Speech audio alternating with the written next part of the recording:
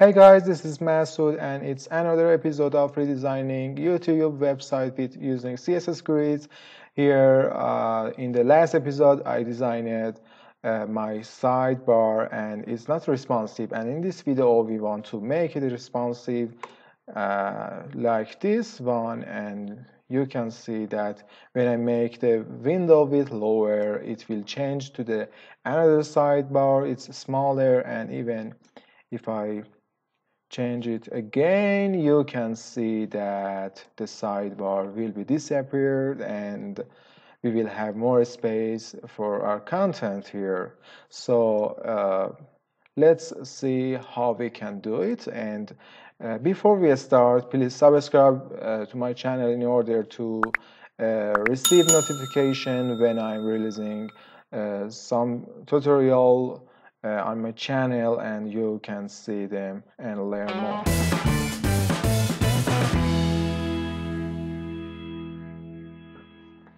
Okay, here I have added all the necessary HTML elements of the small sidebar here, and I only need to write my CSS rules.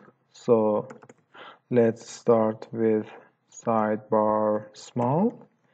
By default it should be hidden, so display should be none.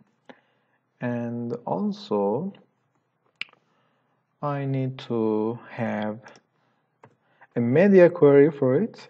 Media max width, for example 300 pixel, and in this condition we need to hide the bigger sidebar and show the smaller one. So sidebar and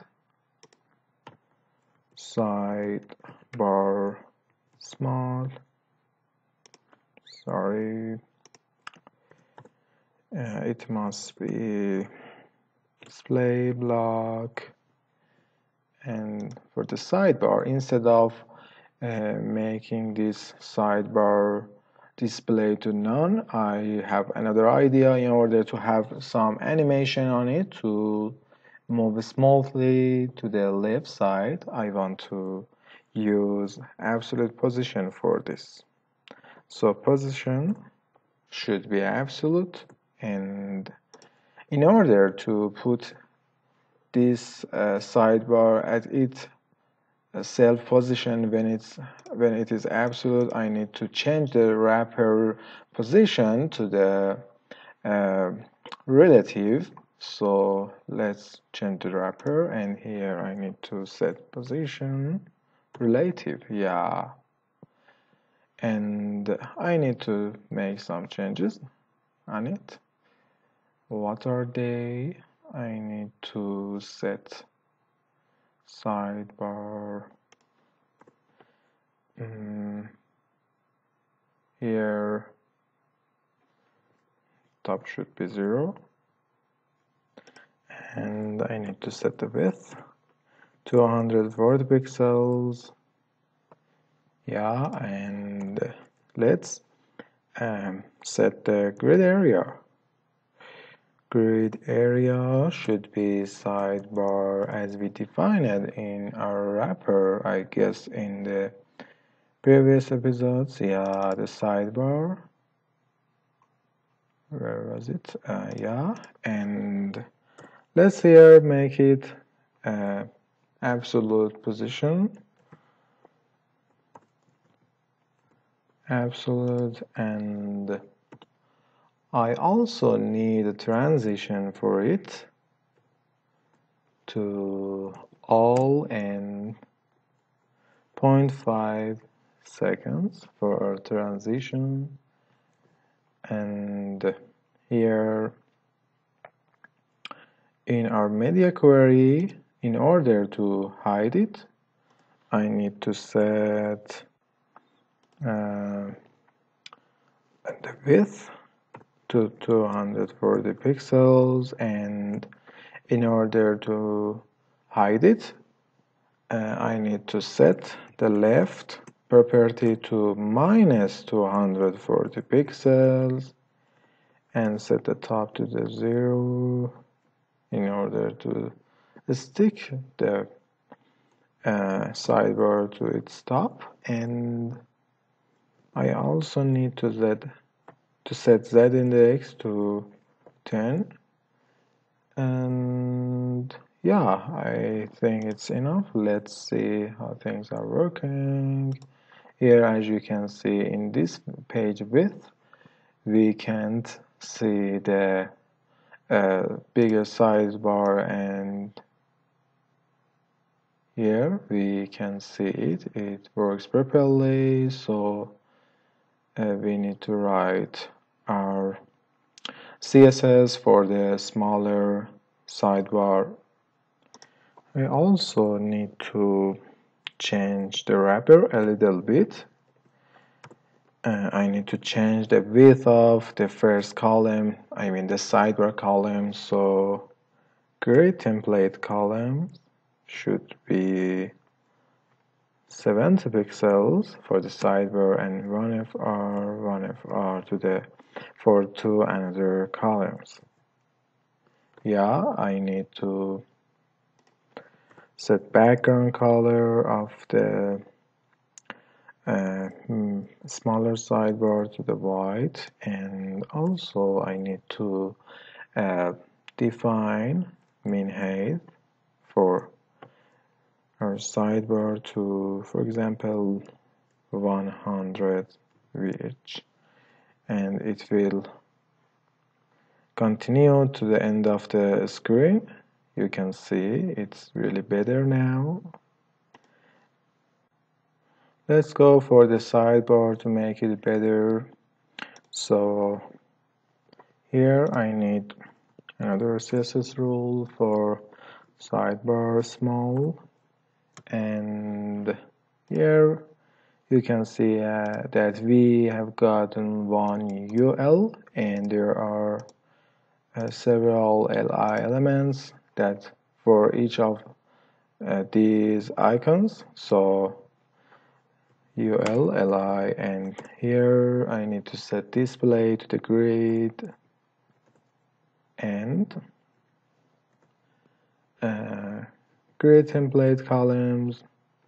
We only have one column, so 24 pixels, and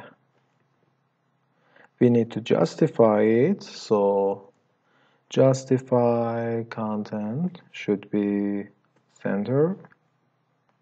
Yeah, and we need to set justify for the vertical line to the center again.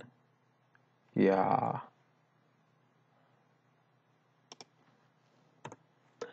and we don't need any grid gap for our grid. Let's have some padding. I guess 20 pixel for top and bottom is enough, and for right and left we don't need any padding.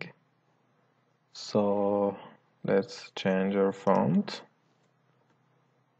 Font weight should be normal,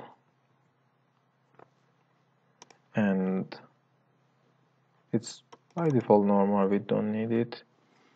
And font size, it's better to be 1 or AM.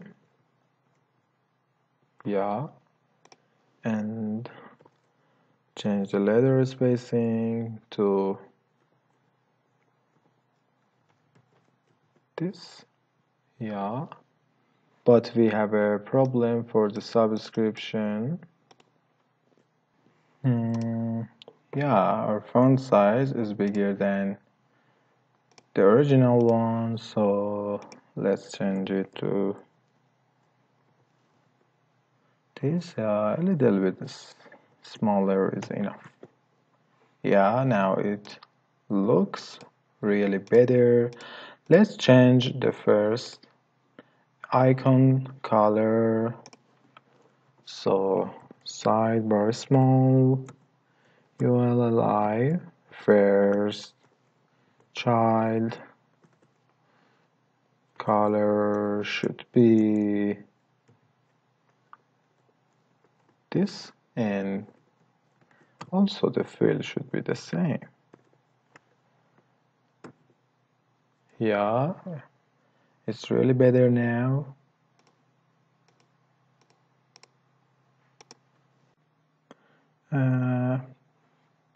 Here our icons are bigger than, so let's change it to 26 pixels, a little bit bigger, 28.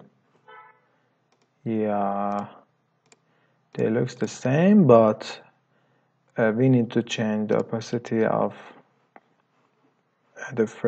all the icons here. So sidebar small ULLISVG should opacity should be variable icon opacity. Yeah. I also need a hover behavior for them, so sidebar small and ULLI hover should change the background color, so RGBA, and this one I guess is better. And I also need to change cursor to pointer. Yeah, it's good, and yeah, they are same. So the only thing that I need to do is to make the smaller sidebar hidden at this position. So I need another media query, media max width 700 pixels, and here I need to set sidebar small should be hidden, so set the display to none and make it important to override the last value of it. And the wrapper also should be changed at this window size. We don't need the first column, and we only have, you can see, one column. So create template columns again, should be just one FR. Let's see. Yeah,